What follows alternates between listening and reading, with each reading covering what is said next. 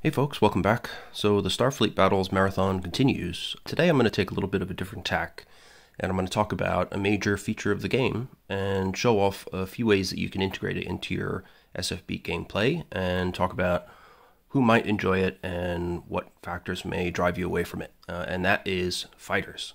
So Starfleet Battles in the beginning, in the very early editions of the game, was basically about battles between, the typical kind of cruisers and frigates and so forth that you would associate with big Starfleet vessels, right? But over time, the game evolved, and the game designers as well are ex-US military and have lots of experience with military doctrine and organization. So over time, the game kind of evolved as more players got into it and started thinking about what kind of ships made sense in this Starfleet universe world that they'd created. And so eventually we found the introduction of fighters, small attack shuttles that are heavily armed and can flit around the board and fire their ordnance at much larger craft and then go back and dock with their carriers, get repaired, all that sort of stuff. Now, they're quite different from the way that fighters work in the real world with ships. A modern fighter jet launching from an aircraft carrier is probably 15 to 20 times faster, at least, than the ship that it's launched from. Whereas in Starfleet battles, they're actually slower than the big ships, and so they perform a very different function. They also don't have horrible ship-killing missiles like you would get in real life that can toast an entire destroyer in one shot. They have smaller weaponry, but they do have a lot of tactical options for using it, so they do add an interesting component to the game. Now, the big controversy, of course, for people who want to use fighters in SFB or not, is whether they feel it fits into the atmosphere of the game. And I think a lot of that depends on how much you're devoted to the original series Star Trek base setting on which the SFU comes from. If you're really into that classical Star Trek feel where fighters never really appeared on screen and were not really mentioned, this may not really feel right to you. Nonetheless, I do encourage you to give it a try, because what I find interesting about having fighters in the game is that, it's entirely optional, right? You don't need to play campaigns or individual battles that feature carriers and lots of fighters and all the drones flying around and everything. But the option is there for you. And it does create a very different feel. And in a way, it's a little bit more Star Wars-y at times. So if you want to get kind of a different extrapolation of space combat in Star Trek, and you don't mind a bit of sort of Babylon 5, Star Wars type aesthetic in your game, then it's fun to work with. And I find that it doesn't bother me too much, even though I am a longtime Star Trek fan, because I can view the SFU as an alternate history. It's a different branch, a different timeline where, different races developed and the Federation developed in a different way, and so military doctrine evolved differently as well. And with that in the back of my mind, I don't mind so much. But if you really want to get the feel of what you see on screen in the original series, you may not be into the fighters. So what I'm going to do, I'm going to show off what you get in the core fighters-based modules, which you really need to make full use of these in the game. And that is Module J, Captain's Module J, which was recently updated in 2020 by ADB. And then Module J2, which is here, Advanced Fighters, and that particularly brings in new options for heavy fighters and bombers. Now, you don't necessarily need J2. You can get by with just J in a lot of cases. And as per usual, it can be handy to have the master rulebook, so you have all the rules from those modules at your fingertips anyway. But it is useful, I think, to start in a piecemeal fashion if you're thinking about adding a big element like fighters into the game. Pick up the module. It's got a nice little SSD book with various useful carriers in it, tons of useful information specifically about fighters. And you build from there and see whether you enjoy it or not. I've also got two more modules in the stack here, which I'm just going to highlight individual ships from. And that's Module R2 and Module R7, which both offer some more options for using fighters that you might find interesting. R2 adds a lot for the Federation if they want to use fighters, and Module R7 adds battleship carriers and stellar domination ships, which are a lot of fun if you like big starships. So we'll start off with Module J. Now, I have to really commend ADB because in the update in 2020, they really added a ton to the rulebook for this module. You can see it's very thick. And what they've done is they've really brought in almost everything that you really need. In previous editions of this, it would refer to rules that were in other modules or that required a master rulebook or whatever. It was a little bit annoying. It wasn't that self-contained. But now the Module J rulebook contains really everything you need to know to get started with fighters. It keeps out some of the more complex stuff that's in J2, which is totally sensible, given that you can look to J2 for that. It also has a ton of scenarios. It has a carrier group campaign, which is a lot of fun to play. And it also incorporated a lot of information about all the fighters available for the core empires in the game. So the R section rules are very detailed. Everything's been expanded. So even if you have an old version of Module J, I recommend getting the newest one because it really does bring everything together in a really helpful way. Now my copy, I'm assuming this is every copy, but I don't remember that my original copy had multiple counter sheets. But we'll start with the counters this time just to show you what you get. So you get fighter counters of different types for the Federation. As I'll talk about in a minute, the Federation are a bit unique in their fighter doctrine. They have a lot of options here. So we have F-14 fighters up there. We've got various carriers and escorts on the ship front. Then we've got A-10 fighters, and then we've got A-20 heavy fighters, and we've got some generic fighter counters you can use for stuff that's not covered there. We've got some general auxiliary carriers and generic ships and fighters, again, to fill in any gaps if you have lots of fighters on the board and don't have particularly the exact right counters. We've got Orion fighters and ships. We've got Klingons as well with their ZV fighters and a few carriers and escorts. Then we've got the Romulans with their Gladiator fighters and a few helpful plasma torpedo counters, which is always helpful. Then we have Tholians and their fighters, a couple of Kzintis. Then we have the Gorn. They actually use Federation fighters, but they have been changed and their names are different, so they do get separate counters. And then we finally have some stuff for the ISC. And we've got a carrier, some ISC fighters, and some more plasma torpedoes. What's helpful, though, is they've included an extra ammo counter sheet, which is really helpful because when you have lots of fighters on the board, there are going to be a lot of drones and a lot of plasma flying all over the place. So the ammo counter sheet gives you some extras of all that. You got some Kzinti drones, some sort of multi-drone counters here, a few extra shuttles. Same again for the Klingons. You've got some extra Hydran fighters because they always tend to have more fighters than anybody else. You've got some plasmas for the Gorns. You've got drones for the Orions and the Feds. You've got a bunch more plasma torps for the Romulans and the ISC.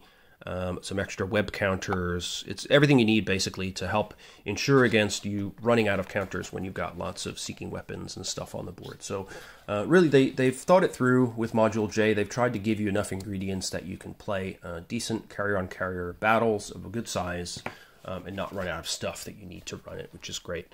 Now, as far as the rulebook, I'm not going to go super into detail here, but I'll try and give you a general background of all the stuff that's available. There's really quite a bit at your fingertips in here. If we look at the table of contents, so we got some new combat rules. So we have chaff for fighters. We have internal explosions in shuttle bays. We've got Aegis fire control, which is used by escorts to protect carriers. We've got a couple new types of drones. We've got a bunch of new rules under the J section, which is shuttles, and this is all the new stuff you need for fighters, like pilots, dogfighting, new types of shuttles, the SWACs, for example, which are only for Federation, some stuff about fighter pods, heavy fighters. Then we get into the very detailed R section rules for the general units, Feds, Klingons, Romulans, Kzinti, Gorn, Tholian, Orion, and ISC. Then we've got a bunch of general scenarios, historical scenarios, a monster scenario. We've got 2 mini campaigns and a carrier group campaign, which I mentioned. All these 3 things are really fun to play. And then you've got your master fighter chart, which is really handy to have.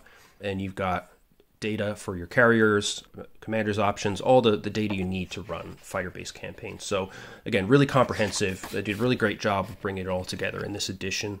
So I'll just quickly skim through the new rules that you'll run into that make fighters interesting. So first of all, when fighters are targeted by missiles, they have the option to chuck out some chaff. They'll have a limited number of packs of chaff, which are marked on the fighter SSD. And what that does is if you roll a die, and if you're successful with the roll, all drones and plasma torps targeted on that fighter will lose tracking and disappear. However, there is a flip side to this, that when you drop chaff, it interferes with your own ability to fire. So you won't be able to use direct fire weapons or seeking weapons for 8 impulses after you use chaff. That may not sound like a big deal, but given that you're under fire and you're obviously desperate to escape if you're using a chaff pod, a savvy opponent will use that 8 impulse gap to your disadvantage. So they may stagger the launches of their drones, make sure that one comes in 6 impulses after you drop your chaff to mess you up, things like that they can do to make use of that window of vulnerability. So it adds an interesting tactical element to fighter versus fighter battles. Chain reaction is an internal explosion, so this governs what happens if a shuttle box which contains an armed fighter is blown up. Then the weapons that are loaded on that fighter can blow up and cause a chain reaction and blow up a bunch of stuff in the shuttle bay. So it's an inducement to use your fighters, get them out of the bay, and launch them so that they get to use their ordnance before they get blown up in some heinous chain reaction. So it can be quite devastating if you get hit by a big chain reaction.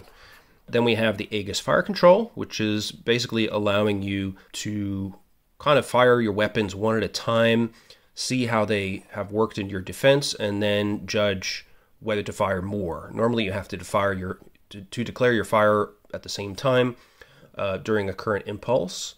But then, say you fired at an enemy fighter and you blew it up right away, then your other weapons fire would just shoot off into space.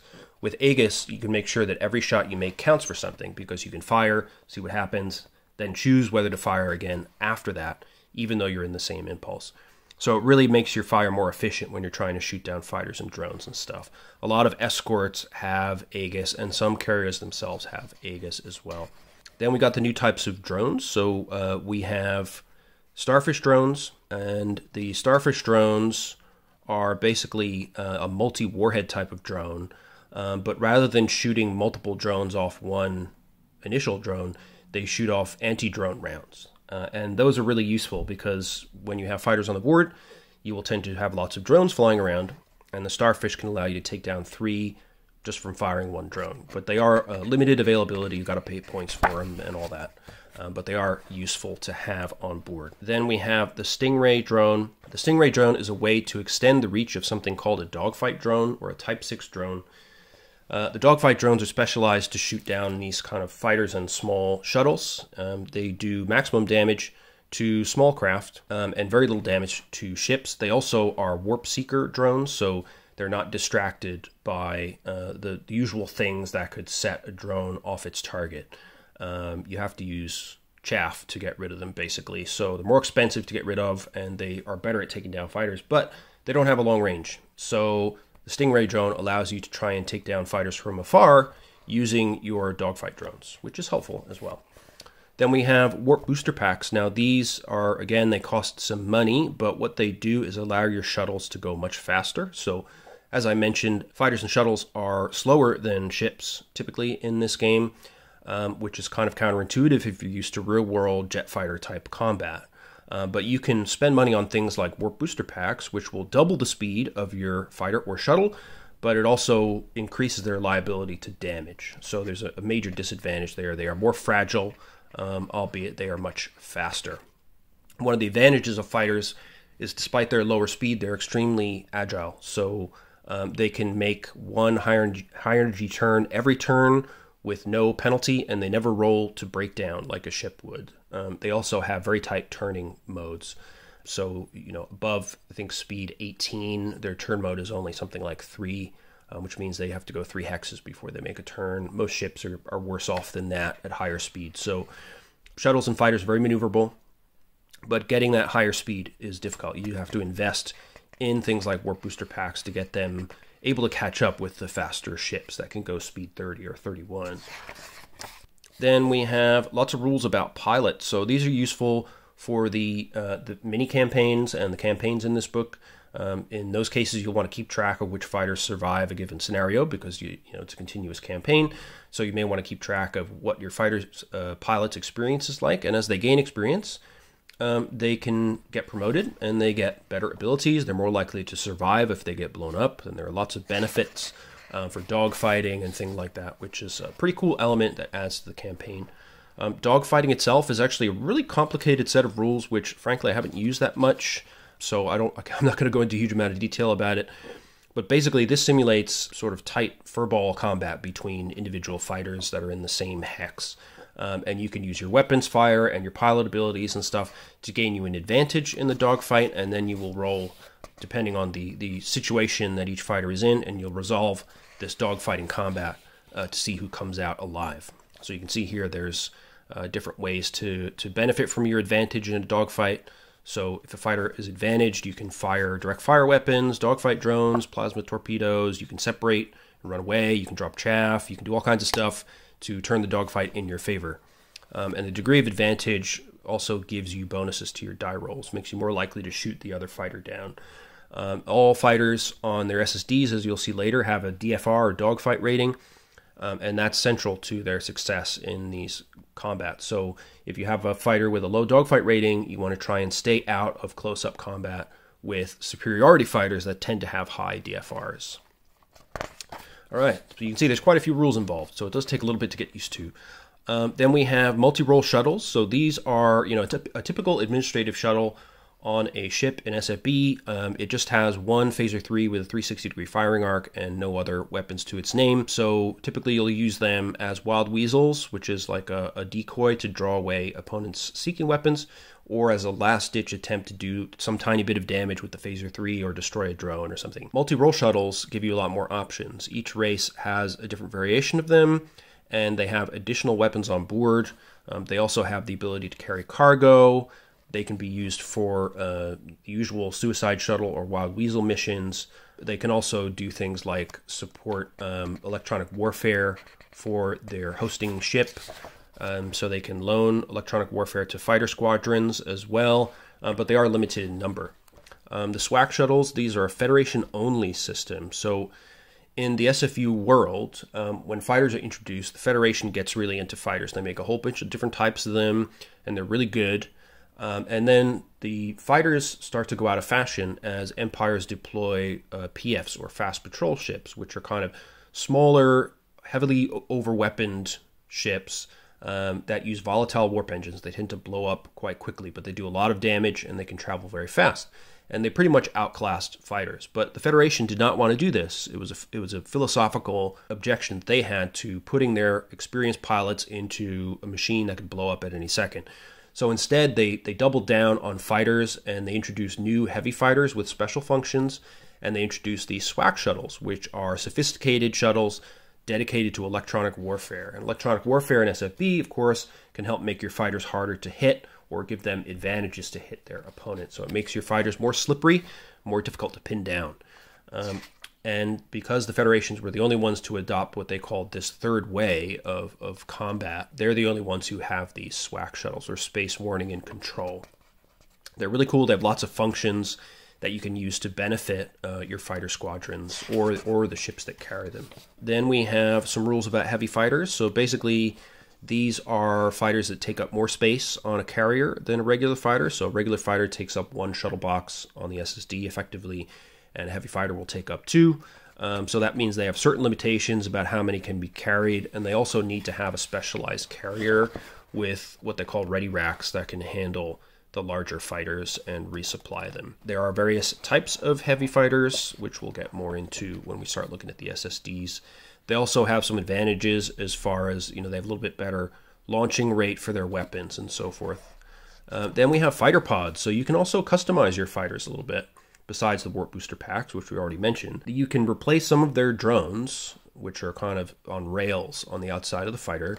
You can replace them with different types of pods that will drop their speed a little bit, but give them some extra abilities. So you can give them electronic warfare pods, which will help make other fighters in the squadron harder to hit. So we have combat pods here, so you can get more chaff pods to escape seeking weapons. You can get phaser pods that give you an extra phaser 3, which doesn't sound like a lot, but it is quite useful. You can also get a ground attack pod if you're using your fighters to bombard a planetary base. And you can get a seeking weapon control pod, or two even, which will bolster the fighter's ability to control seeking weapons, and it can also allow them to take over control of another fighter seeking weapons if that fighter needs to go be repaired or something like that. So these pods are really useful. As always, you need to spend some points, but they're not super expensive. So for example, the phaser pod is 1 point of your total. The ground attack pod is 1 point. Seeking weapon pods are 2 points because they are a little bit more useful, generally speaking. Then we also have the option of rail-launched anti-drones. So instead of carrying Type 6 dogfight drones on your fighters, you can get rid of those and replace them with RALADs, the rail-launched anti-drones. And that helps you with drone defense for that fighter. And they can also be used as direct-fire weapons during dogfights. Then there's some rules about casual bases, which is more a campaign kind of thing. If you want to set up a casual fighter resupply base on a planetoid or a moon or something, this is how you go about doing that. Then we're getting into the R section rules. So we start off with general units like planetary bases, ground bases for fighters. Then we have the Federation. In this book, we get a few kind of base carriers and auxiliary carriers for the main empires in the game. But really, as I'll show you in the other modules, there is so much more fighter-related content. One thing to notice, when you're bringing a carrier to the battle, like say you want to bring this Federation Heavy Carrier, the CVA, into battle, you will need to check the R section rules and check the escorts listing down here. So whatever year your scenario is taking place in, it'll tell you what fighters you can carry on that carrier and what escorts you can bring along. And if there are escorts listed here, then you have to bring them. So bringing fighters into battle is not something you can do on a whim. Basically, it requires a degree of commitment. You have to bring the carrier to supply them and service them in battle. You need to bring the fighters that are specified. You can't choose whatever you want, depending on the year. And you need to bring the appropriate escorts to make sure that you're following the military kind of organization doctrine of that particular empire. You're protecting that carrier effectively. So it's not always, clear that bringing fighters is the best choice depending on the scenario. So always make sure that you check the lists of escorts and available fighters before you bring something to a scenario. So along with the heavy carrier, we also have various escorts for the feds, escort cruiser, we've got light carriers, police carriers, new light carrier, and then we get into the very detailed listing of Federation fighters, which is really helpful. So it explains what each fighter is specialized for. It specifies things like drone launch rates.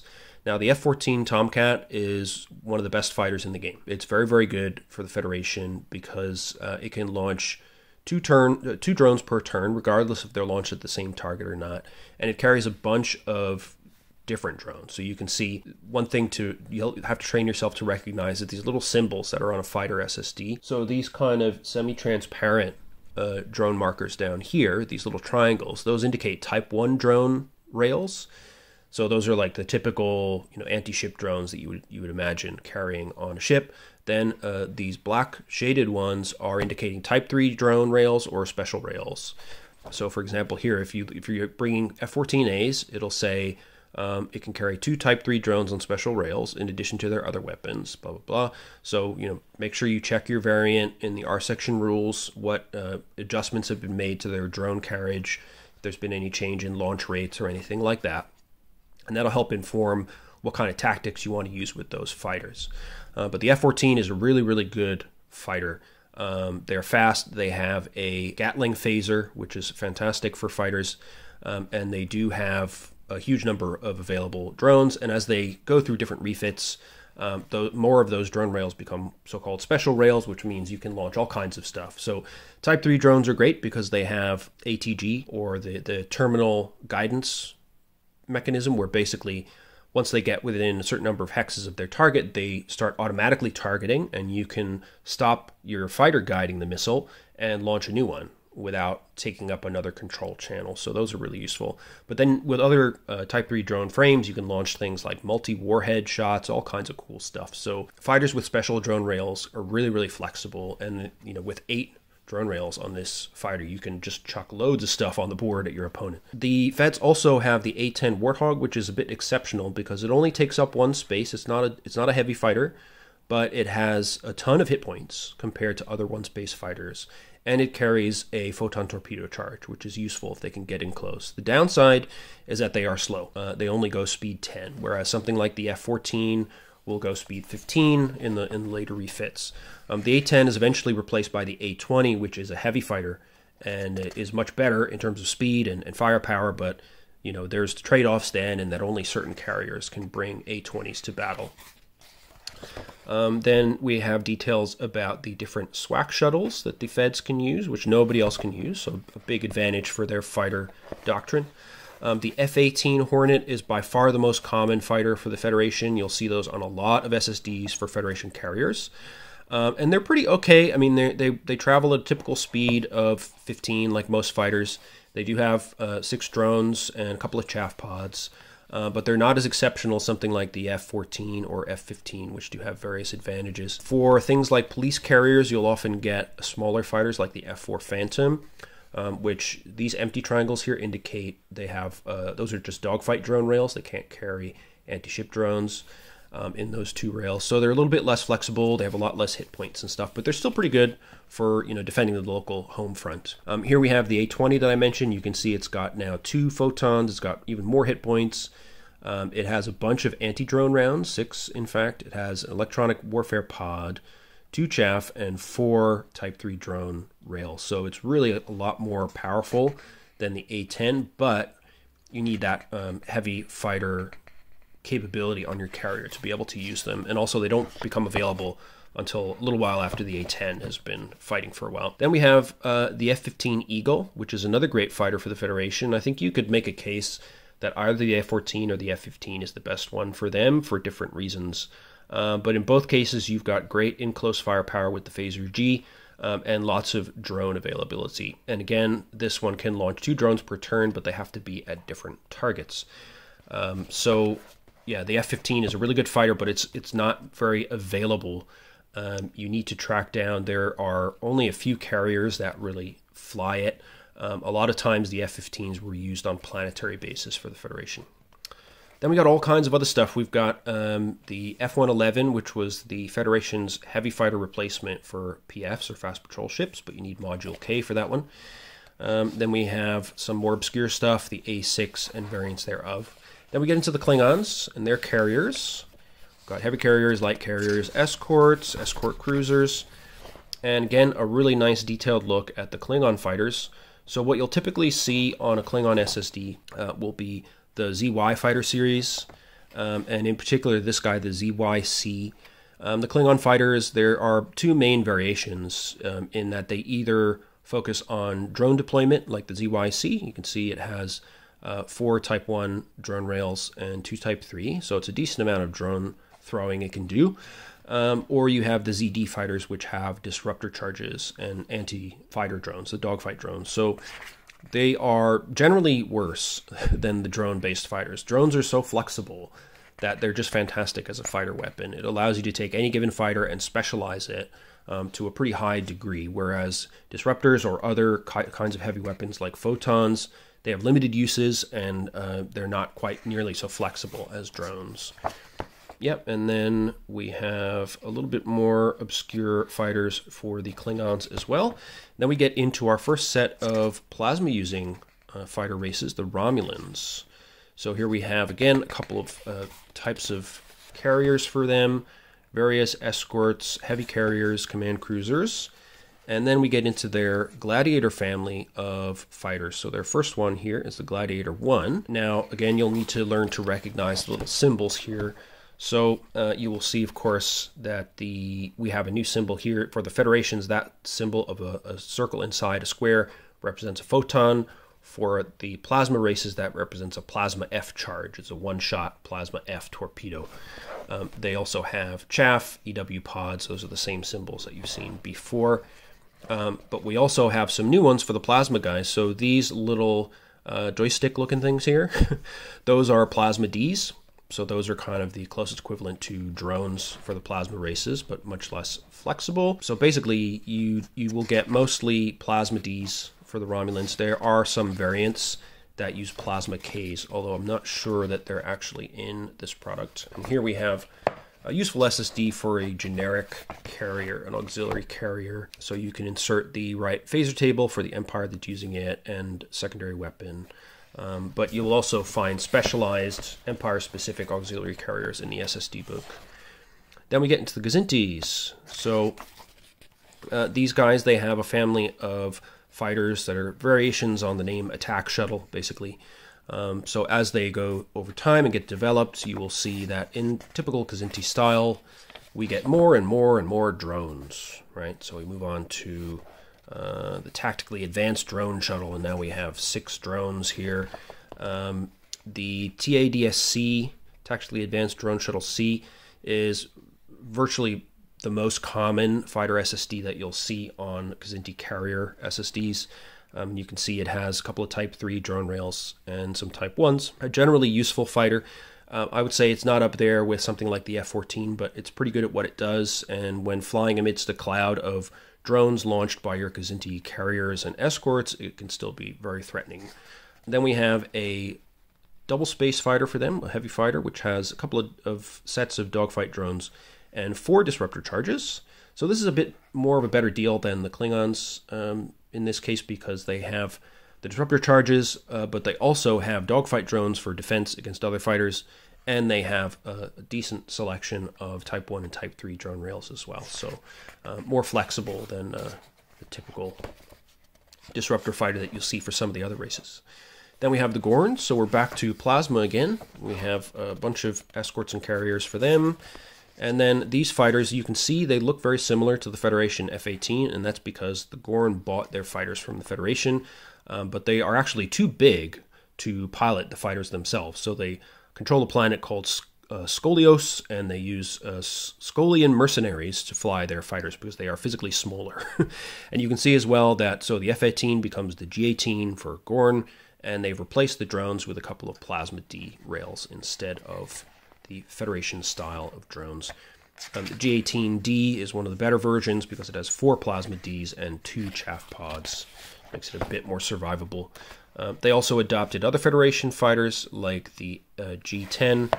Oh, and you can see here is an example of a Plasma K variant. So these little joystick symbols that are filled in on the top, that represents a Plasma K. So just keep that in mind when you're trying to interpret these diagrams. Their version of the A-20 fighter is called the G-30, and that uses Plasma F charges instead of photons and Plasma Ds instead of drones, as you would expect. Their most favored fighter is the G-12, which was actually was commissioned for the Federation by some contractor, but then the Federation decided not to go ahead with it, and the Gorns picked it up because it was faster than their previous fighters. These guys can have 4 Plasma Ds or a mix of Plasma Ds and Plasma Ks, which is quite useful. Then we have our friends the Tholians. Now the Tholians are good at building small craft, like their frigates and patrol corvettes are pretty strong for a low point value, and of course they have web to kind of make everything more difficult to hit. But their fighters are not the best, and that's because they're pretty basic. But the advantage they do have is that they have a lot of hit points. So the most typical fighter that you will see on a Tholian carrier is either the Spider 2 or the Spider 3 or some combination thereof. The Spider 2 has a couple of disruptor charges and a phaser 3 plus a chaff pack. The Spider 3 loses the disruptors, gains another phaser, and has 2 chaff pods. So the Spider 3s, I would say, are a little bit more useful. You know, the disruptors are nice to have, but they are just kind of one shot each, whereas having that repeated double phaser shot in a turn is a bit more useful for a fighter. And they do have, both of them have 14 hit points, which is more than usual for a one-space fighter. The Tholian heavy fighters are actually significantly better. They have additional hit points, of course, and they combine a bit more phaser firepower with having some heavy weapons charges as well. And you have the option of either disruptors or photon charges, which is great to have that decision. You know, it gives you a little bit more tactical flexibility. And then there's their electronic warfare fighter and their Spider 2P phaser fighter, which unfortunately is not that common, but it is a useful variation of the Spider 2. Then we have the Orions. Their section is very short because they basically buy fighters from other people. Then we have the ISC, so more plasma fighters. And yeah, these guys, they can also get some Plasma Fs as well, and Plasma Ds. So there's not a huge amount of difference between the different plasma races fighters in terms of that, because they don't use drones. And they're not able to turn their plasmas into bolts or shotguns or any of the other weird types of plasma shots. They're more straightforward, but it's also harder to get serious damage against ships with them because ships can outrun the plasma, and Plasma F and Plasma D doesn't last that long on the map. Drones are a much longer lasting threat, but nevertheless, they are a great force multiplier, as any fighter is, and if you work carefully with the limitations that you have and use your Plasma F charges effectively, then you can still do some damage with these guys. Now we get into the scenarios, which I won't talk about in detail. There's a lot of them, a lot of fun stuff to do, and yeah, then some of the scenarios, they actually give you some SSDs here for the things you'll be fighting on ground bases and stuff like that. Then we have a carrier duel scenario, which is actually a mini kind of campaign. And then we have the carrier group campaign, which is really fun. I know some people online who pretty much play repeated carrier campaigns over and over again because they're just a lot of fun. So you keep track of your pilots and replacements and your escorts and all sorts of stuff. So there's going to be bookkeeping like any campaign, but it's a lot of fun. So definitely recommend it. And then you've got all your master fighter chart stuff here, which is very useful to have. So that's your master ship chart. And then this is your fighter chart. Yeah. So this gives you all the basic info you need at a glance. So the size of your fighter, speed, phaser armament, if it has any drones, how much damage it can take, any other weapons, the basic point value, the year in service, the dogfight rating, which product it's published in, and then a rules reference as well.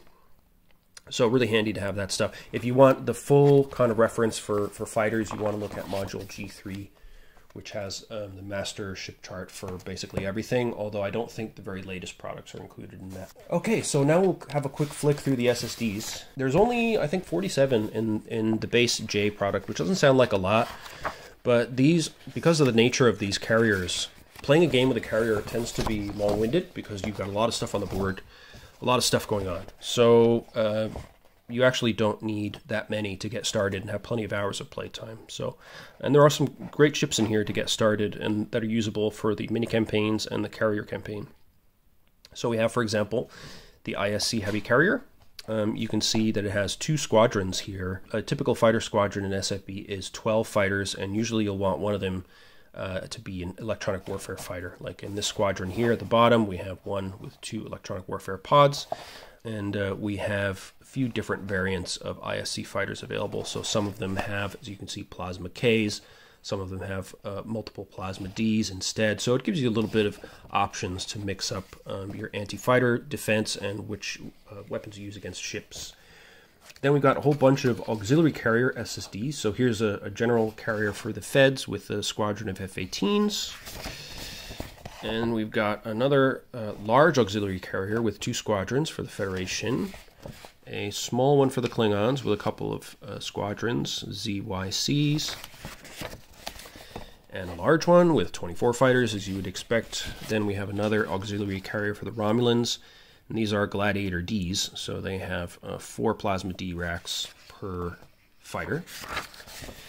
Then we've got the large equivalent, and again, we've got a small and large carrier auxiliary for the Kzintis with TAD-SC fighters, which, as I mentioned, are the most common ones you see because they have the greatest drone throw weight, as players would call it.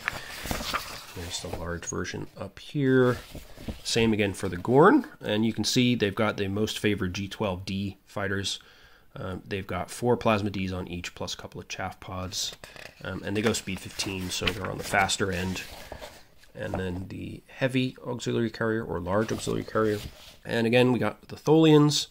Here they're using Spider 3s in this one, so no disruptor charges for these guys. And then the large carrier for the Tholians, again with Spider 3s. Then our buddies, the Hydrons, with their classic Stinger 2. Now the Stinger 2, despite the fact that this product gives everybody fighters, the Stinger 2s remain kind of in class above in many cases because they have these fusion charges, which are better at close range, but if you fire 2 charges at once, you can fire them up to 10 hexes away.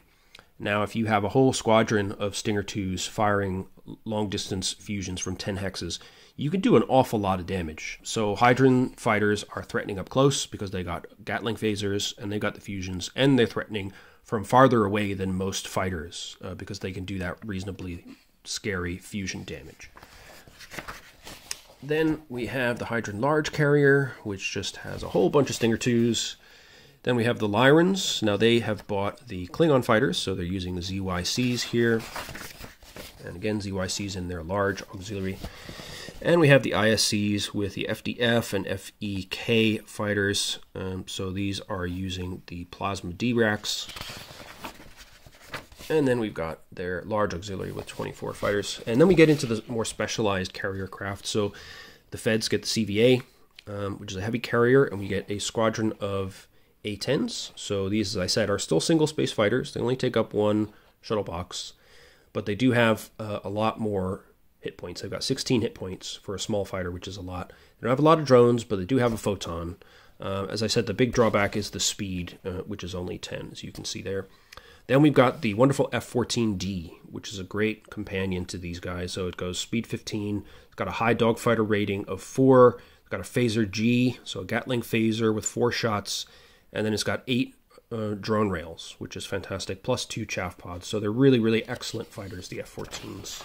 They're relatively rare, so if you're looking to build a carrier battle force in SFB, try and gather up some carriers that have F-14s and F-15s would be my advice. Then we've got some escorts. They have full Aegis, which, as I said, is very useful for defense. They've also got phaser Gs, which means they have a lot of shots that they can use to defend their carriers. They can also fire their own photons and drones, so they're pretty well armed. We have an escort cruiser here as well, which uses the classic cruiser design, which means it has a little bit of armor as well. Phaser Gatlings again to use with your Aegis, and it's got several drone racks also. So again, good for your carrier battle force. Then we have a light carrier, which only has 6 fighters on it, which are F-18s, the more common fighter for the feds. But it does have 4 special sensors, which is great. Help keep the air clear of drones around your carriers and your fighters as well. Then we have a police carrier, which again is carrying F-18s. Pretty lightly armed, just with 1 photon and a few phasers. Then we have a new light carrier. This one carries a squadron of F-18Cs, which have, of course, the 2 phaser 3s and 6 drone racks. Then we get into the Klingons. So we've got an E4 and E4R carrier escort. So these are another useful Aegis escort. They've got anti-drone devices in multiples. It's very useful to defend against enemy drone waves aimed at your carriers. Then we have the big old C-8V heavy carrier, which is a pretty monstrous beast. It's 235 points, so it's a biggie. And we have a mixture here. We've got some disruptor armed fighters here. And we've got the ZYC, our old buddies with lots of drones here and for the other 18 fighters. Then we got another escort with full Aegis, again with lots of ADDs and a bunch of phaser 3s. Actually, are there ADDs? No, it looks like these are leaning on a lot of phaser 3s instead for defense. And you can also give it a K refit, I believe. Yeah, phaser 2s mark K are phaser 1s on the ADS. So yeah, if you get the ADS variant, then your phaser 2Ks, like here and here, become phaser 1s, which gives you more added flexibility and more offensive power. Then we've got the F5V light carrier, which is, again, a smaller craft with just 8 ZYC fighters on this guy, so not even a full squadron, actually. Then we have our friends, the Romulans. They have a light carrier with only 5 Gladiator Ds, so they're not quite so packed full of small craft as some of the other races are. The Sparrowhawk B, however, is a bit more beefy, so we have 16 fighters here. And these are a mixture of, what do we got here? We got Gladiator Ds with 4 Plasma Ds on each, and Gladiator 3Ks, which have Plasma K torpedoes instead. Yeah, relatively affordable at 125 points, but not much in the way of offensive weaponry. We do have some Phaser 1s and Phaser 3s up front. We got 2 Plasma Fs and a Plasma G, so not too bad, but we don't have the big threatening plasmas like no Plasma Rs. Here we have the Skyhawk B light carrier with 8 Gladiator Ds. And then we've got some Skyhawk escorts. So again, you can get the limited Aegis or the full Aegis version. Both of them, of course, are Romulan, so they have cloaking devices. And these guys, you've got Plasma Ds, Phaser 3s for defensive fire, and you've got some Plasma Fs as well. Then we've got a heavy carrier, which, let's see, what do we got here? Looks like 2 full squadrons of 24 fighters. Again, some of them are Gladiator 3Ks with Plasma K torpedoes, and some are Gladiator Ds. So, helpful to have both variants on board. And finally, for the Romulans, we have a command cruiser.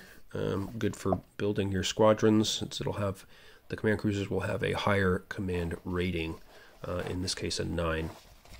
And we have 8 fighters on board as well, and 4 of them rather are carrying D torpedoes and 4 carrying Plasma Ks. Now the Kzintis, we've got a big old heavy carrier to start for them, 215 points. We've got a whole bunch of TAD SCs. Looks like we've got 18 of those. And then we have 6 of the DASC fighters, the Disruptor Armed Fighters.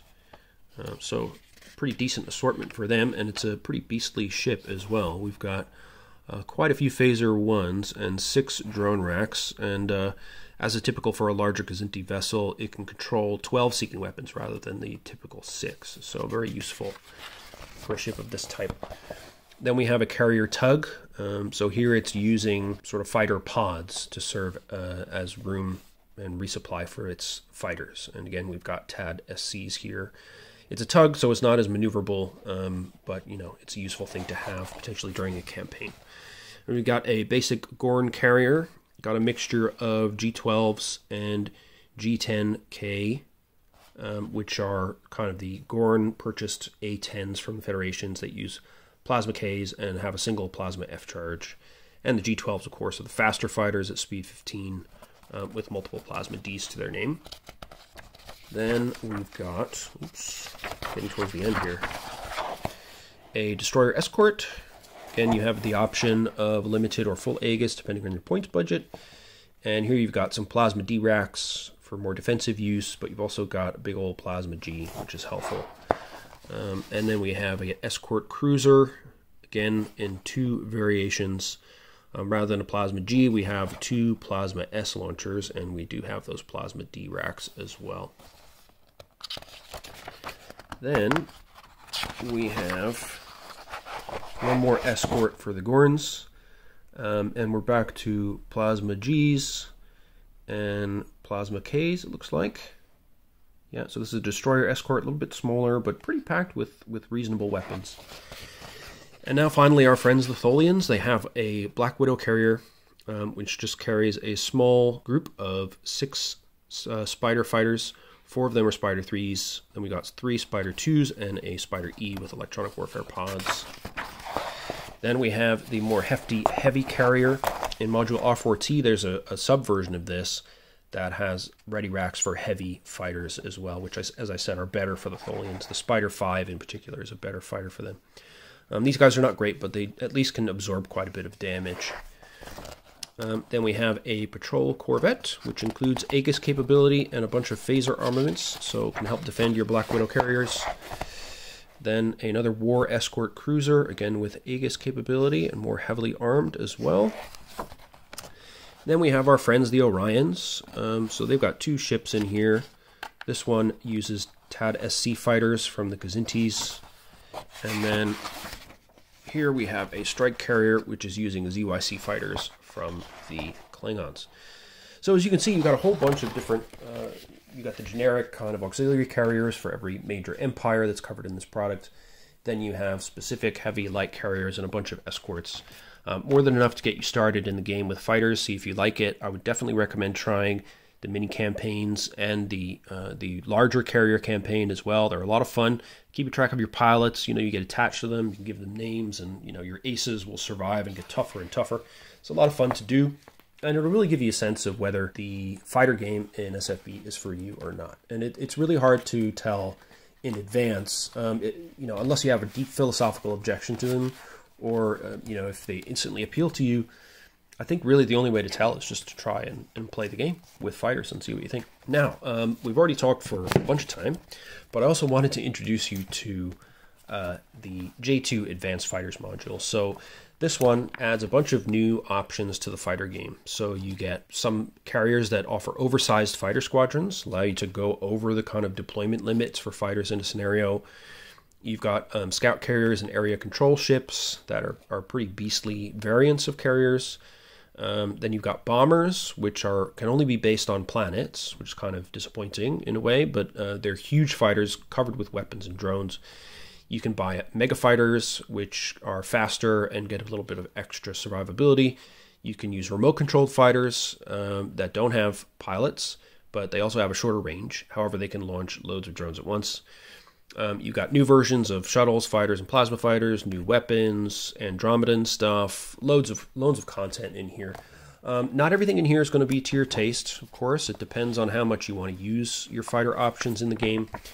But you can see there's quite a bit of stuff in here as well. This rulebook is still the 2002 version.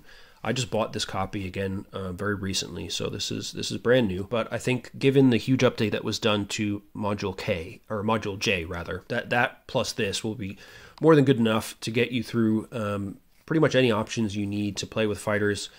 You probably won't need to dip into the master rulebook just yet to use everything that's in this product anyway. So it adds bombers for the Gorons, Tholians, Kzintis, Hydrons. We've got new seeking weapons, Stonefish drones, Type H drones, Type K plasmas. We've got drogues, which allow you to drag different things behind your ship on a tractor beam. We've got Andromedan small support units. And then we've got specific rules for fighters, remote control fighters, mega fighters, advanced shuttles, shuttle towing rules, and then we've got all of our R-section rules and a bunch of scenarios, but there's no campaigns in this one. But you could easily use the stuff in here in the campaigns outlined in Module J. So a lot of the stuff in here is getting pretty sort of into the weeds, so I don't want to talk about it too much. Type H drones are big drones. Type K plasma torpedoes are better at hitting small targets than large ones, and you've seen already that a bunch of the plasma-based fighters have plasma Ks available, or at least have variants with those. Here's an example of what bombers look like. So these are Gorn bomber squadrons. You can see they are really huge. Here they have a couple of plasma F charges, a bunch of plasma Ds, and a ton of hit points. And, they start out slow at speed 6, but as the years go by, they get faster, up until the more typical fighter speed of 15. But the major limitation of these guys, even though, they're very heavily armed, they've got loads of hit points and stuff, they can only operate from ground bases. The only exceptions are the Andromedans, if you're using these sort of conjectural rules for fighters that they use in Module C3A. But more about that in some future video. The Andromedans, however, do get some stuff here in J2. They get some small weapons platforms and support units that can do some useful stuff. However, they are really not great against fighters, and they're not very good compared to PFs. So they're a little bit kind of an in-between solution. If you want to have fun with fighters and the Andros, I recommend getting Module C3A at any rate. Then we have our rules about bomber operations. So it talks about their limitations, where they can be deployed. They have an additional layer of damage, so fighters can either be crippled or destroyed. Crippled fighters lose the ability to do lots of stuff. Bombers, however, can be degraded, then crippled, then destroyed. So degraded bombers, they lose some of their speed. They lose half of all their non-phaser weapons by type. Various different things sort of blow up once they get degraded, but they can be, of course, repaired if you bring them back to their base. Then we have the rules for remote-controlled fighters. These, basically, they can really present a problem in certain scenarios when you have races with fighters with a lot of drones, like the Federation's. So they have a limited range. They can only be within 35 hexes of their carrier, but the big thing that they can do, a remote control fighter can launch basically all their drones at once. But the flip side of that is the drones will not necessarily have enough control channels, so you'll need to have your scouts or carriers kind of contribute to actually track those drones to their destination, unless they have a bunch of Type 3s that can sort of be fired ballistically and pick up a target later or something like that. Some people don't use remote control fighters because they feel they kind of overpower fighters with drones, and I think there's a reasonable argument for that. Then we have mega fighters. So these were an attempt by different empires to keep pace with the fast patrol ships, and they wanted to keep using fighters instead. Basically, if you add a mega fighter pack onto your fighters, you pay a bunch more BPV for it, but the speed doubles and it gains some additional weaponry and some additional damage. And so these rules list what additional weapons you get depending on the empire which has purchased the mega fighter packs. The Federation, because they don't use PFs, they get some the ability to use more mega fighter packs than the other empires do. So that's quite a useful thing for them to keep up with the Joneses. Then we have some more rules on shuttles towing other shuttles, which is really not something I've ever needed to use, but it's good that the rules are there. Then we have our R-section rules. So we've got general stuff, we've got some new types of shuttles, advanced freight shuttles, advanced admin shuttles, etc., etc. Then for the Federation, we've got some new fast carriers, and the interdiction carrier, which has the oversized squadrons of 24 fighters. And because of the rules in scenario deployments, the Federation can use these carriers with oversized squadrons to carry up to 60 fighters in one fleet. Everybody else is limited to, I believe, 36 at the most, or 48 in some circumstances. So they can carry way more fighters than the other empires. And again, that's kind of because they've gone down this route of using fighters and heavy fighters instead of PFs. They get these kind of bonuses. They also have the patrol carrier, which has a slightly oversized squadron of 18. Then we've got various escorts and the F-111 carriers. So the F-111 was their heavy fighter that sort of took the place of the PFs for them. Then we've got various bombers, which you'll see once we get to the SSDs. Then we have our friends, the Klingons, and they also have some useful carriers like the area control ship. That includes 18 fighters. We've got the interdiction carrier in their version with 24 fighters in an oversized squadron, and the patrol carrier. You'll notice a theme, all the races that can get some variants of these carriers with interdiction or patrol versions. So, for example, the Kzintis get those as well, the interdiction carrier and patrol carrier. They also have an area control ship like the Klingons. They also have a scout carrier, and they get a few bombers as well. Then we have the Gorn. They also get interdiction and patrol carriers with oversized squadrons, and different types of bombers, which we've already seen, in fact. Then we have Tholians. They get a dreadnought carrier, a dreadnought space control ship, which has 2 smaller squadrons of spiders. The Tholian war carrier. They've got various escorts and strike carriers. And here are the SSDs for some Tholian bombers. Again, not super great for the Tholians. They do have a lot of hit points, which is great. They have 2 phaser 2s to the front and 2 phaser 3s to the rear for the Spider H, and 6 disruptor charges. The Spider HP replaces the disruptors with photons, which is, again, a nice option to have. Everything else is the same, but notice that the speed is a little bit slow at 12. So not super great, but they are very robust. They can definitely take a beating.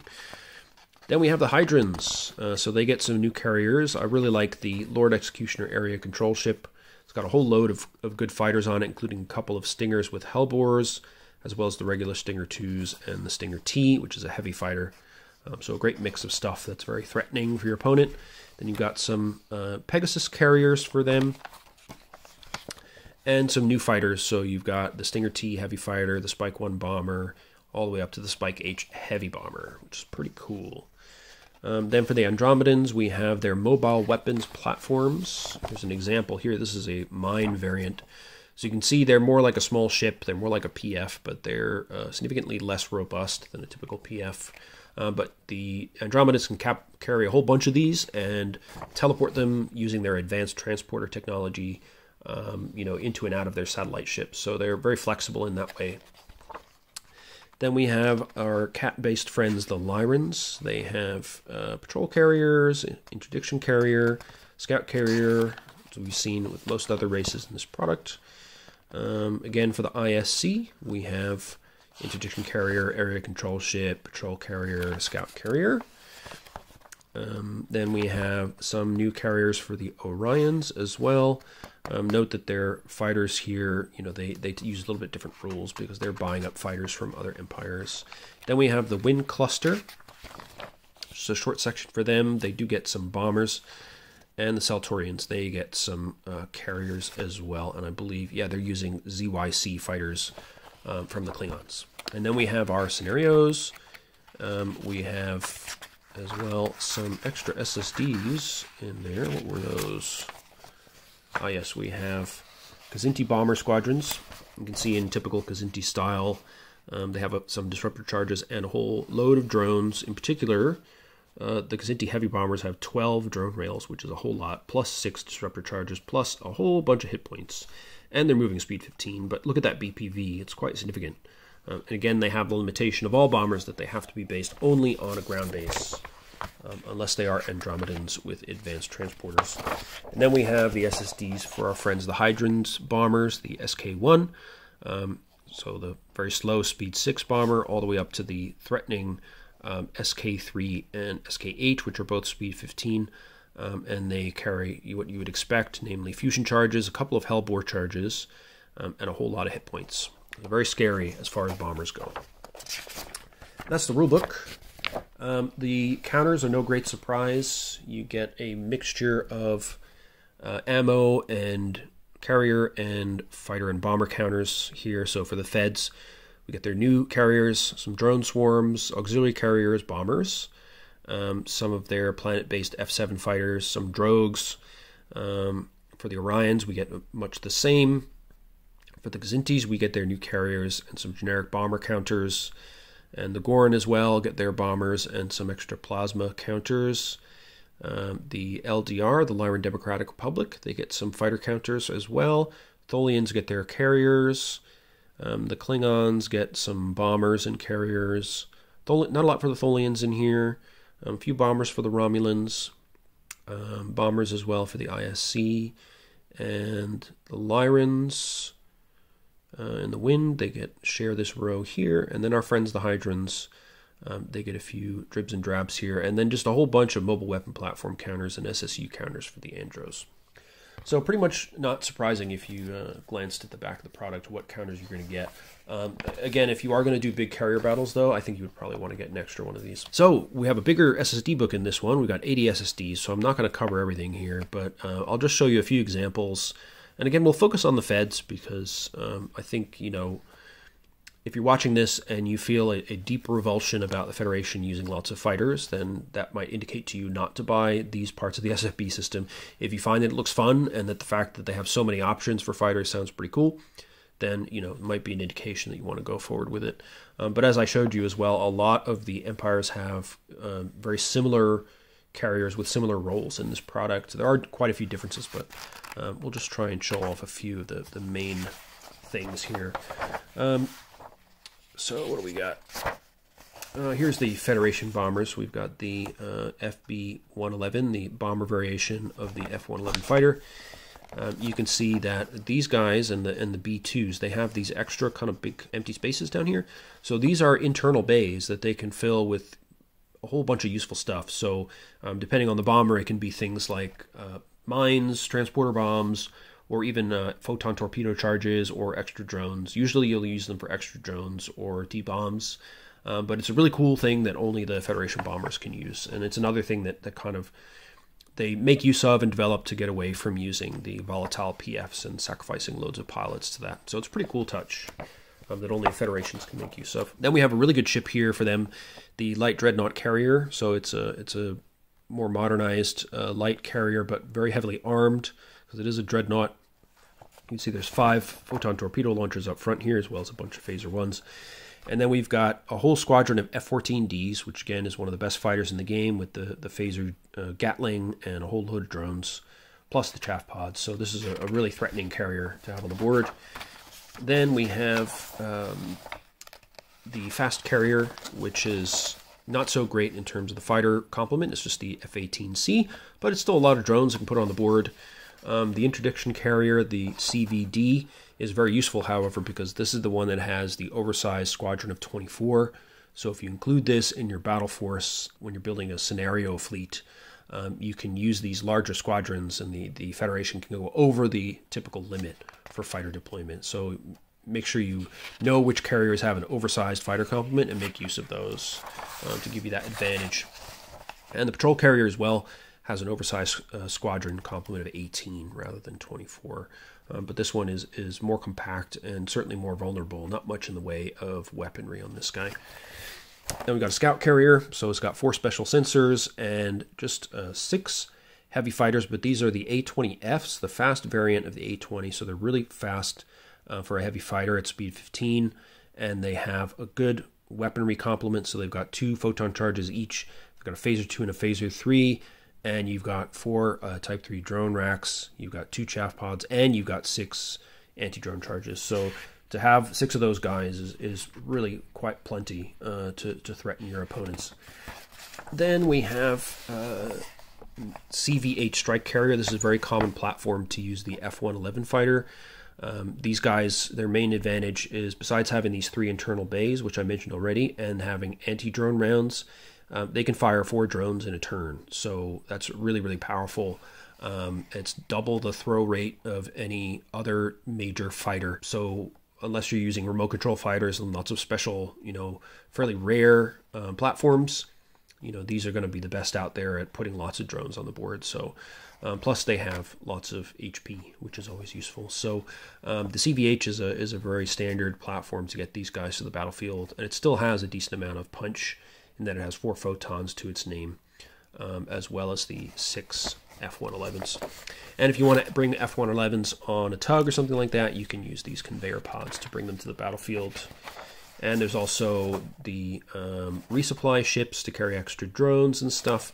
And you have an auxiliary carrier for F-111s as well, which will be a bit cheaper than the more specialized F-111 carriers. So I'm just going to buzz through the rest here. So we've got some more, we got an auxiliary space control ship for the Feds, which is a mixture of F-111s and F-18s. Then we have the heavy and medium bomber squadrons for the Feds, which again you won't really use except in planetary defense, but they also have this internal bay system, which is really helpful for flexibility. Then we get into the Klingons. So we've got the area control ship showing up for them, which is a mixture of regular fighters and heavy fighters, which in these cases have 8 drone racks for each one, or rails rather, and 4 disruptor charges. Then, as with most of the races in this product, they get an interdiction carrier with 24 fighters and a patrol carrier with 18. Then we get scout carriers, we get escorts, resupply ships. So really, if you pick up J2, you're getting a lot of new options with the heavy fighters and bombers for new kinds of scenarios. But really, you're getting a lot of great ships with utility for carrier-based campaigns that have interesting mixes of fighters and new types of fighters. So, like for example, the Romulan scout carrier introduces the Tribune F fighter, which has 2 Plasma F torpedoes and a lot more hit points. These are big old heavy fighters for the Romulans, which you won't find in Module J. So if you really want to open up your fighter game, J2 is a good one to get. Here we have bombers as well for the Romulans with lots of Plasma F charges and a whole ton of hit points. Then the Gazintis with, you guessed it, interdiction carrier, patrol carriers, area control ship like the Klingons. So again, the heavy fighters and lighter fighters mixed together. Then we've got escorts, scout carrier, and with the Gorn, we have an emergency carrier with G12s. They get an interdiction carrier with 24 fighters and a patrol carrier with 18. I'm getting the theme now. We've got their heavy bombers down here with a lot of Plasma D options for them, and a heavy destroyer scout carrier, which is pretty cool. Has their version of the A-20 with Plasma Fs and Plasma Ds. Then we get into our friends the Tholians. They have much more robust carriers in J2, so these are big old dreadnoughts.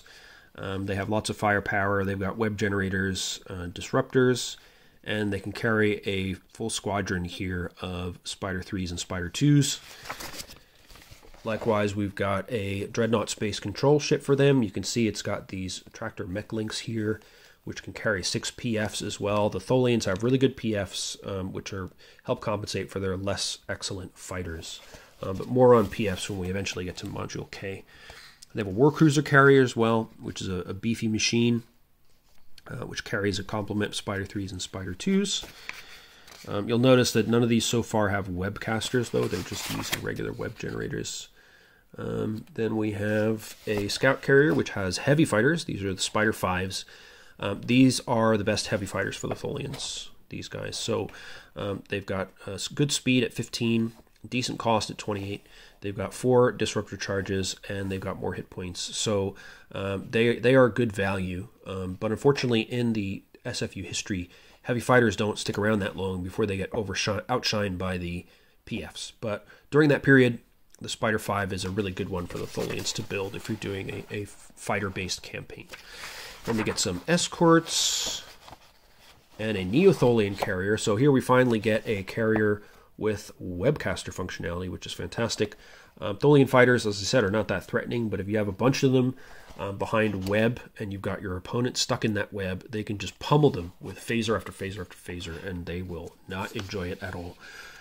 Then we get the Orions. In this case, they've got some Gladiator Ds on board, which they presumably purchased from the Romulans. And here we have a patrol carrier, which is instead using the ZYCs from the Klingons. and a scout carrier, which is using, what are those? I think those are the Kazinti, LFS fighters. Yeah, those are Kazinti heavy fighters. Look at all those drones. So it looks like they've got 10 drone rails on each of those and 4 disruptor charges as well. And here's a Slaver light carrier, which is using Federation F-18Cs. You can see it's a much lighter platform here, not very heavily armed. Then we get to the Hydrons. Always fun for me. The Lord Executioner, we've got a whole bunch of Stinger 2s, as you can see. Then we've got some Stinger H's with Hellbores, an EW fighter, and then we've got some heavies as well. Those are the Stinger T's, very beefy with their Hellbore and Stinger fusion charges.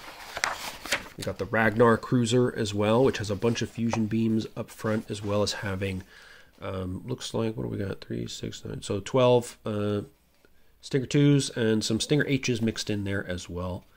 And it's got, of course, the typical phaser Gatlings and fusions on board. Then we have the Sentinel medium scout carrier here. This is mainly just phaser armed, but it does bring some heavy, very scary Stinger T's. They've got 2 phaser Gatlings, by the way, these guys, as well as having a Hellbore charge and 4 fusion charges, so not to be trifled with.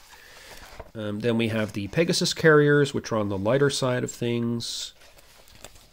And we have a training carrier. So this is a very small, lightly armed platform with phaser 2s and 10 Stinger 2s on board. And we have a light police carrier as well, which is very affordable, just 50 points, but can bring a full complement of Stinger 2s with it. Then we have our Andromedan mobile weapons platforms, so you can bring 12 of these in the space of a satellite ship. And they just have, very simple, couple of power absorber panels, a couple of hull points, some warp, some battery, and some phaser 2s. So they don't have any charges for heavy weapons. But again, if you want to use fighters and PFs for the Andros, you really want to be looking at module C3A. Hopefully your opponent will let you use them. Then we have some stuff for the Lyrans. Again, they use Klingon fighters, ZYCs here, and they have the interdiction carrier and the patrol carrier. And they also have a medium carrier, which in this case gives them 12 ZYCs. They have a scout carrier with 6 heavy fighters. And then we've got the Wind Cluster with an escort war cruiser and an escort frigate. Then we get into the ISC with their interdiction carrier. And they have, as usual, a mixture of Plasma D and Plasma K armed fighters on board. Then area control ship. So this one includes a squadron of 6 heavy fighters. These are the HFFs. You can see they've got a couple of Plasma F charges, as well as 4 Plasma Ds and a lot more hit points. Then patrol carrier, a scout carrier, which again has a squadron of HFFs. The fleet strike carrier. So this has a nice armament with 2 forward-facing PPDs, which are always a threat from distance, as well as having 12 fighters on board. The light fleet carrier, which exchanges the PPDs for Plasma S, save you a lot of cost, but is less effective on its own without the fighters helping it. We have a small frigate carrier with FDF fighters. Then we have ISC bombers, sort of medium and heavy here, and they get Plasma F charges. And then we have some generic yachts and heavy cargo shuttles. Then we have an LDR police carrier with 6 ZYC fighters, an escort for the LDR, and a couple of things for the Saltorians. Here we get an interdiction carrier, so they get 24 Klingon fighters on board, an area control ship that mixes in some heavy fighters, and the patrol carrier.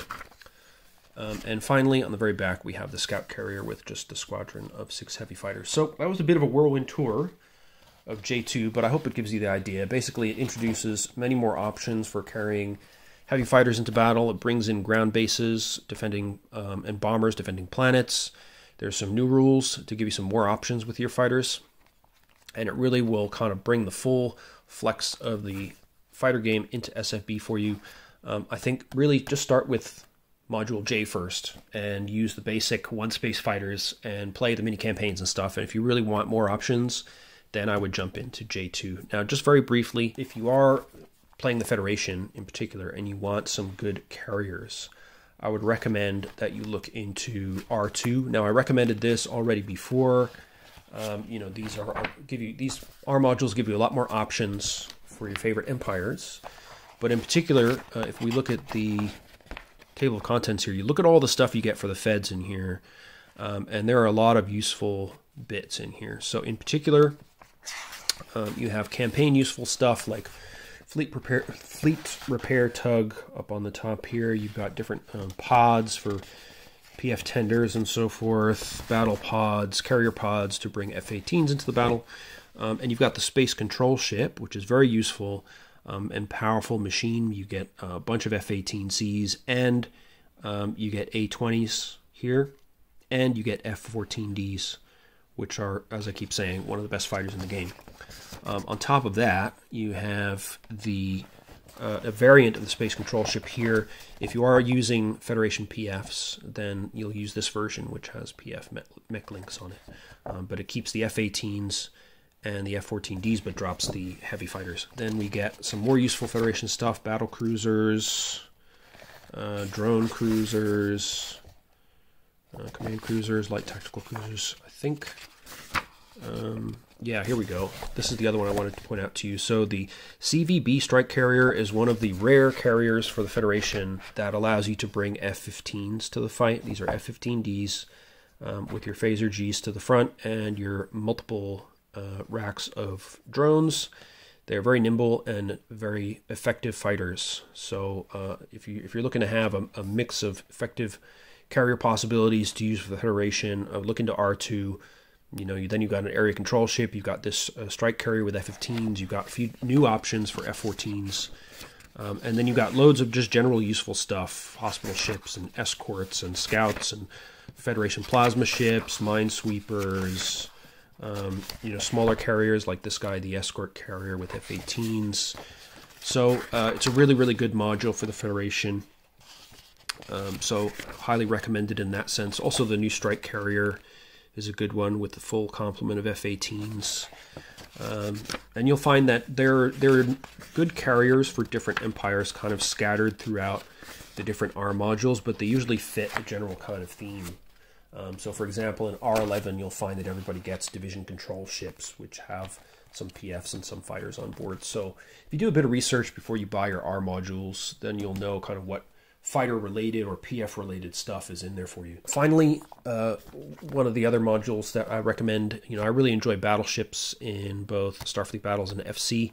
R5 is the main module for battleships, but trickily, this module R7, which is called Dreadnoughts at War, one of the great additions it makes to the game, in my opinion, is that it adds battleship carrier variants and stellar domination ships, which are a lot of fun to play, assuming that you like fighters and or PFs.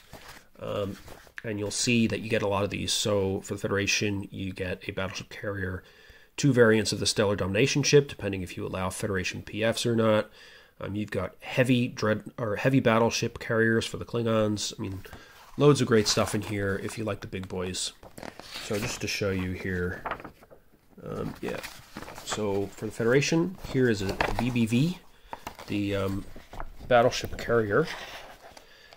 And you can see, look at all the stuff we get here. We get 12 A-10s complemented by 12 F-14s, which is a great mix, very powerful. And of course, it's a battleship, so it's extremely heavily armed. You've got 6 photons up front, 2 more in the midsection here, loads of phasers everywhere. I mean, it's a beast. A lot of fun to play with. The Stellar Domination ship takes the battleship and turns it into, well, there's 2 variants for the Federation. This one is when they're not using PFs, and they have, in addition to the F-18s and F-14s here, they get a full squadron of A-20Fs, which are great heavy fighters. In the other variant, you get instead these 6 PF mech links here, and you can use the Federation Thunderbolt PF ships along with this set of 24 very good fighters. Then, you know, you've got tons of big beasts here for the Klingons, but what's really exciting for the fighter people is the B-11V battleship carrier.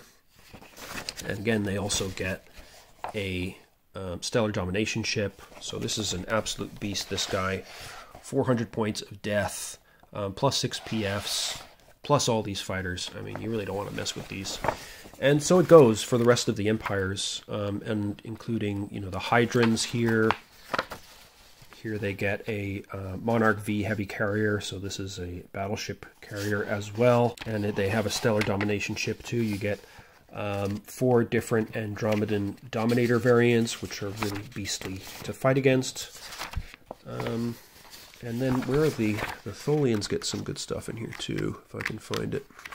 Might be before the Hydrons. Yeah, so the Tholians as well. They get a Neotholian battleship carrier, which is great because, you know, with all these fighters, 24 fighters, you also get webcaster capability. So you got a couple here, you got one up front, and you can really screw with people. 392 points of Tholian phaser firepower coming through, you know, blockades of web, you know, multiplied by all these fighters you're adding to the mix. And then, of course, you have the Stellar Domination variant as well, which exchanges some of those fighters for 6 PFs, which makes it even worse because the Tholian Arachnid PFs are really great phaser boats for the price. So yeah, if you like big ships, you like big set-piece battles, and you like fighters and PFs, make sure you look into R7 because you will get these battleship variants. And then, just as a final touch, if you really want to go nuts, pick up a copy on PDF of Starfleet Times #9, which is comes in a 5-pack for $5. I think it's, you know, issues 6 through 10 or something of Starfleet Times. In issue #9, you will find the Federation CVN supercarrier, which carries 72 fighters. Now, this is a modernized version, which I had in my SFB archives. I looked it up. The original site where this SSD was hosted is gone. You may be able to find it on the web archive if you look for, you know, Federation CVN Plus. Or poke around the ADB BBS where people are discussing new ship proposals and so forth. It's a completely ridiculous ship. It's not designed to be balanced. It's designed to be fun. And it appeared in Starfleet Times initially, but was using kind of old variants of the Federation's kind of large ship structure. So this modernized version just added in, you know, the kind of modern conveniences that we expect in Federation ships of this type. So it has, you know, G-racks that allow for, you know, anti-drone fire and stuff like that. But yeah, you get 72 fighters on this thing. So you have 24 F-14s, 24 F-18s, or no, 36 F-18s actually, and you get then a dozen A-10s, and then you've got a full complement of advanced shuttles. You've got your regular admin shuttles, you got multi-role shuttles, and you've got SWACs as well. So if you really just want to put an insane amount of drones on the board, I mean, look at all this stuff. And just play like an entire week of Starfleet battles with just counters galore, then you might want to use this guy. It is pretty crazy. Regretfully, I've not had the opportunity to play with this. It's not actually even legal, I think, under the deployment restrictions because it has more than 60 fighters just on one ship. But if there were some small changes made to the deployment restrictions in the S rules, then it would be possible to use this. But I don't know if anybody wants to go that far. Anyway, so I've been talking for way too long. But hopefully that gives you an idea of what you're going to get. I personally think that I like having the option of playing with fighters or not. Not everybody's going to enjoy it. I think it's great because, you know, I can, like I said, I view this as an alternative version of Star Trek. This is not supposed to be like a Star Trek from my screen. It's been extrapolated and expanded in a new direction with different empires that never appeared on the screen. So, of course, things are different, you know, and we know that in later versions of the franchise, like in Deep Space Nine, the Federation certainly did use fighters quite a bit in the Dominion War. So it's not beyond them to dive into using small, more disposable and expendable attack craft. So, you know, suspend your disbelief, fill the board with fighters and drones and have a good time, in my book. It's good fun. And, you know, it is a lot of sort of bookkeeping and keeping track of stuff when you have a big carrier battle going on, but it's something that everybody, I think, who tries SFB should try at some point. And the carrier campaign is a lot of fun as well to kind of, you know, try and keep your fighters alive and resupply and keep your, you know, your fighter pilots gaining experience. It's really cool and interesting take on the game. So I recommend giving it a try. If you find that you'd rather have, you know, more small ships duking it out, then you may prefer using fast patrol ships in Module K. But, you know, for me, fighters are a little bit easier to handle, even though they do tend to fill the board with counters. PFs do the same, and PFs need to do energy allocation and all kinds of other stuff too, which fighters don't have to do. So I like fighters when I just want a big chaotic battle filled with just stuff happening, things blowing up, drones hitting other drones, plasma out of nowhere, just shrieking as things blow up, and realizing you made a terrible mistake as a whole wing of fighters goes down. It's great fun. And if you can allow yourself to suspend disbelief and think that not everything needs to be like what I saw on the TV and the movie screen with Star Trek, I can enjoy this as an alternative take on Starfleet's principles and their military organization, then I think I'll have a good time with it. But I totally respect when people don't want to use these, and you can be perfectly happy playing Starfleet battles for years and never use any fighters. All these carriers and all the different products can be ignored. You can focus on nothing smaller than a frigate if you want, and the game works perfectly well that way. So it's entirely up to you, and that's one of the great things about the game system, is that it is so expansive, it is so flexible. There's just any different which way you want to play it, you can play it. And of course, if you want to tweak things about it, you can do that as well. Just as a final note, if you're a Federation Commander player and you've been watching this long, first of all, thank you. I appreciate your patience. Secondly, go to the ADB website and download Communique number 128 to get the latest draft fighter rules for the game. They are way, way, way simpler than what you get in SFB. Each race gets basically one type of fighter, and that's it. They all cost the same, 10 points each. They all have, much more limited abilities, and they can only carry, 2 drones, that kind of stuff. But they are going to bring out a fighter's attack module at some point. I've been campaigning for FC to include fighters for the Andromedans as well, so we'll see if that happens or not. I think it'd be great if they did, because the Andromedan fighters are really unique. And I will show them to you at some point when I manage to get new physical copies of Module K and Module C3A. I'll talk more about PFs and about the Andro stuff, so look forward to that. Anyway, so I hope that was helpful to some of you out there. If you have any more questions about fighters in SFB, or if you have any arguments you want to make for or against, feel free to shout it out down in the comments. I find it a really interesting issue within the SFB community. Some people really don't like using fighters. Some people really love it. I'm one of the few that's in between. I love them sometimes, but I don't need them in every game. So I'm really happy that they're there, and I do like sometimes having big chaotic furballs on the hex map. It's just a lot of fun. Into the future, there's plenty more expansions to talk about, so look forward to that. In the meantime, stay healthy, happy, and well, as always, and I look forward to seeing you in the next video. All right, take care, and bye-bye.